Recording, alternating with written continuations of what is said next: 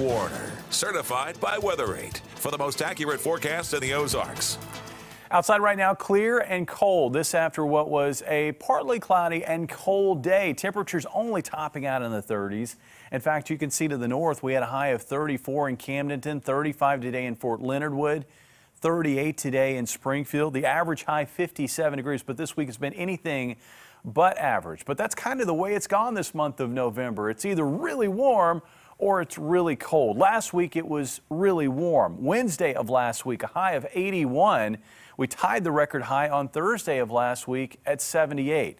Tomorrow's high looks to be about 45 or 46, so it'll be a chilly day, but better than we've seen so far this week. The reason for the cold today, a cold front that dashed across the area earlier today, and as it moved through, it generated not only patchy cloud cover, but also some snow showers from about Stockton east across Rolla and Salem.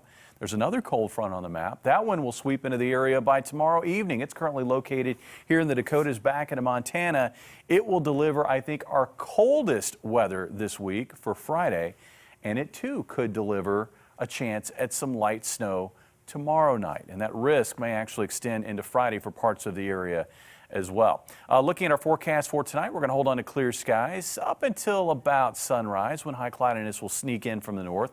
And I think areas north of Highway 60, we're looking at a day where we're going to find maybe partly sunny to maybe even at times mostly cloudy skies during the afternoon. Meanwhile, areas to the south will stay fairly sunny throughout the day. Tomorrow night, I'm going to be watching for a band of precipitation to drop in from the northwest. And I know this model run didn't really show that, but I think the ingredients are in place for this to happen. As the cold air is moving in, the surface front will push through, but higher up in the atmosphere, there'll be another front that'll help to generate maybe a band of snow that will drop southeast across most of the area overnight Thursday night. On the leading edge, there could be a little bit of light rain, but I think that quickly transitions over to snow. So I'll be watching for that. And then I think with that same general front in the area from Oklahoma into Arkansas, we may see some additional snow showers or snow flurries in those areas for Friday, possibly into Friday evening. And I think that threat would tend to stay near and south of the state line. One other thing that we're going to find on Friday is extensive cloudiness, whether it be higher up in the atmosphere or lower down.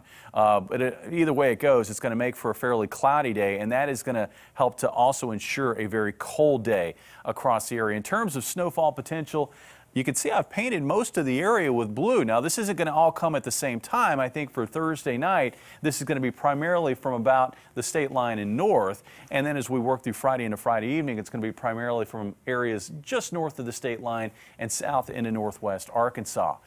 Either one of those ways that we can get some light snow, we could find some very light snow accumulations. I can't rule that out. It doesn't look like it'd be a major impact type event, but you know, something to watch for. Temperatures tonight drop to about 20 for a low. Tomorrow we're looking at a high of 46. Nice down south of the state line. Sunshine and 50. That's going to be awful nice in areas like Harrison and Flippin. On Friday we're going to be looking at highs which may not make it above freezing in a lot of the area, and that's kind of a rare event here in the month of November. About 31 for a high, I think, here in Springfield. We start to turn things around on Saturday as winds become more westerly ahead of yet another cold front.